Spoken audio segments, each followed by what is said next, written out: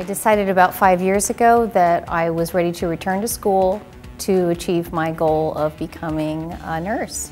So I will graduate next year in May with my Associate in Science degree, and I will graduate this December of 2018 with my certificate in licensed vocational nursing. With that certificate, I will be employable as a licensed vocational nurse. I can work in clinics, hospitals, skilled nursing facilities, home health, hospice agencies. So yeah, I can start IVs, I can assist with acute patient care. The best part of my experience here is that I am being taught the skills that I need to give good patient care as a nurse.